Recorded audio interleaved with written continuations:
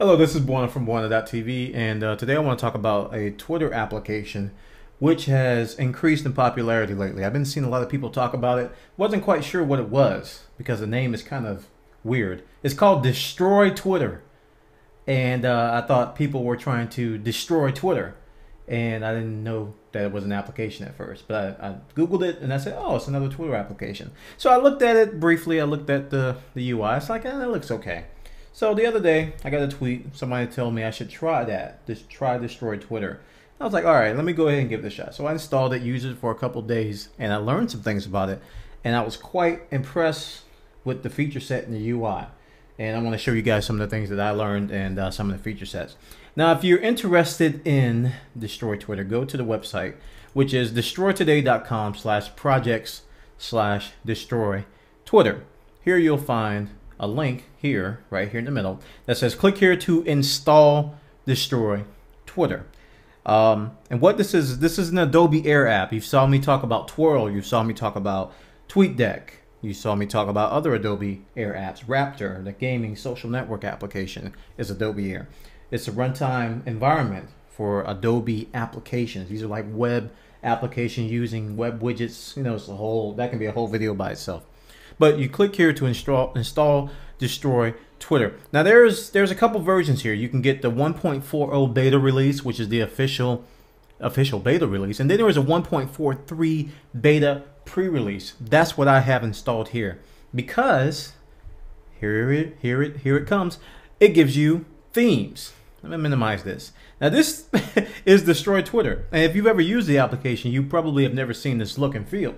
But if you get version 1.4.3, head over to the Google Groups that I'll put in the show description. They have a list of, I believe they have pictures. I don't know if they have pictures or not. But when you download 1.4.3, there is a themes folder. Let me show you that briefly. And within that themes folder here, there are several files that you just double click to install a new theme. So I just wanted to get that out of the way because I know people are going to ask me, how'd you change the look and feel? I just double clicked on one of these new themes, and it applies a new style sheet to Destroy Twitter. I went with this this one called Flight 404, and I like the look and feel of that, so I'm going to go with that one. So Destroy Twitter. This interface is nice. It's got a tabbed interface. It's got home. It's got replies. It's got saved. It's got search. It's got messages, and it's got sent. It's got all these tabs at the top and along the bottom. Now I reviewed an application here called Twirl. Twirl has a multiple window setup, and we've been pushing them to get a tabbed interface. This is exactly what I'm talking about.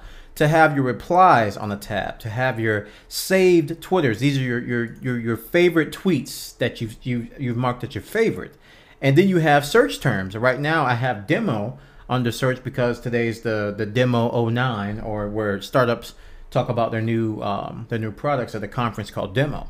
And then there's also my private messages and my sent DM messages, which I'm not going to show because they're private. And at the bottom, you have your preferences, you have your accounts, and you have your people, and you have away. So I'm going to go ahead and click on preferences so you can see some of the things that you can configure within Destroy Twitter.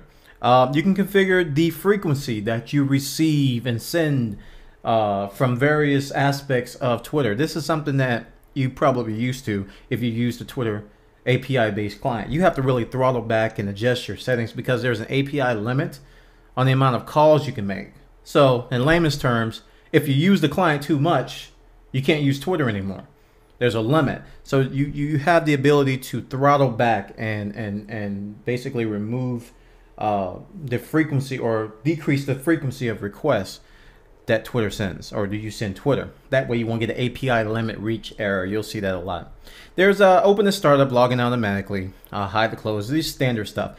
Now here's one that I think you guys are going to be interested in. It's called Wider Workspace. And when I do this, it switches from a 1-pane to a 3-pane interface. Now, if you've used TweetDeck, and if you saw me talk about TweetDeck, this is one of the cool things about TweetDeck. It gives you a dashboard of what's going on Twitter. So if I were to go back up here to home, you'll see now that I can see my home feed, I can see my replies, and I can see my direct messages on the right side, all in one pane. Now, this is very, very similar to TweetDeck. It's not as flexible, but it gives you a one-stop shop view of your home feed, your replies, and your direct messages all in one window. And that's an option. You don't have to do that. But if you go to preferences, you can set that to be the wider workspace, and you can just toggle it by hitting the toggle button. Automatically switch canvases after tweeting. This is a minor feature. Disable transitions. There's a bunch of transitions when you click on things. They animate, as you can see, but you can disable that if it starts to tax your system. Now, rules. This is something very cool. I briefly talked about TweetDeck and its ability to have groups. Rules are sort of similar. It allows you to filter your home canvas. Home canvas meaning your main feed of everybody. So if there, and I think this is probably going to be the main workflow for a lot of people. If there are people you want to exclude, one notable Twitterer or tweeter by the name of Robert Scoble, he gets a lot of flack for tweeting too much. So if you want to follow Robert Scoble, but you want to exclude him temporarily, like days like today when there's demo and he's tweeting a lot, you can say you can exclude that person without actually unfollowing them. So you can just click on the plus sign here, and I'll add Scoble Iser. Did I spell his name wrong? Yeah, Scoble Iser. And what that does is that adds his name to a list here. Now, if I want to include people, I can do the same thing. Let's close this little window. I can do the same thing and include people. Like, say I want to include, let's see, off the top of my head, Chris Perillo, Insurgent, Strat, Where Flies, people in the Fish Twit. Oh, he's not. What are you on Twitter, Fish Twit? I forget. I'm sorry, I just told you about your handle, Fish Twit. Who else? Kovacs. So these are just people that I just know off the top of my head. Okay, John Fisher, thanks. And you can see here that their names have now been inclusive. So if I were to apply, go to the bottom, or actually it's right here. If I go here and I say apply rules, this will refresh my home stream and show only tweets from those people, and it will exclude people from the other list that I've built. So that's pretty cool, right? Oh, actually, I didn't toggle exclude these users. Okay, I just learned something there. You can't do both at the same time. You can either include or you can exclude users. And it looks like I found a little defect here. It put everybody in the exclude or the include, even though I said include. That's a minor thing.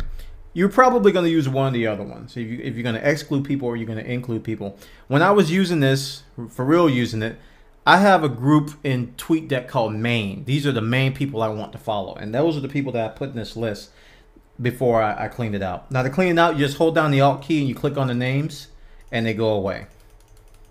Pretty easy, right? Or you can include only links. So if you're only interested in links that come from Twitter, you can toggle this and do apply rules. And then when you go to your home canvas, when it refreshes again, it'll show. Right now it's refreshing. Okay, now you see every tweet that I see here has a link. So you can just say, I don't want to see any tweets that don't give me a link. Most times those are pretty juicy tweets. They're not just, oh, I'm washing my face with soap and water, or I'm going to the bathroom now, I'll be back in 5 minutes. That kind of thing. You'll see things with only links. So these are cool rules that you can apply. Going back to the preferences, you can also change will occur on the, okay, this is the canvas. You can also do international character support. You can do bigger text, other options here, 24-hour time. So there's a bunch of things. Notifications, it supports growl. You've probably seen their notifications coming at the top right. You can also apply sounds to this. There's a sound you can have, but I choose to mute it. Not too crazy about it. Also, here's my account settings. So I can come in here and I can change my about information, and I can come into people here. And when I select somebody in my home streams, let's say I want to see more about Tech Glance, it will take me to the people tab and show me their information. Here I can unfollow them, I can message them, or I can tweet. Now there's an away thing here. I'm not sure what that is. I'm assuming it marks you away. I don't know why you would need that on Twitter, but maybe it's a vacation message or something like that. Something I'll look into, but you guys will probably know what I'm talking about. So there's a home, there's the replies, saved, and search. And also you can come in here And this is a feature that I actually like, and I actually use it, is the wider workspace. And you can see a lot more. And I just closed the window like an idiot. Let me open it back up.